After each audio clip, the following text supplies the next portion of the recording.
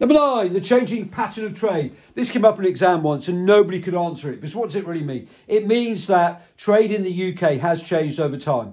So we've gone through a period of deindustrialization, partly caused by China, where they're producing all of the goods. So therefore the UK's trade has changed, and our absolute advantage or comparative advantage now has been financial services. Also, we used to do a lot of our trade with Europe, but now because we've got Brexit, we're going to be doing less trade with Europe and maybe more trade with other countries in the world, e.g. the rise of India, which is growing at 7 or 8%. We're more likely to do much more trading with them in the future, assuming, of course, we can get a trade deal with them, which so far hasn't looked that great.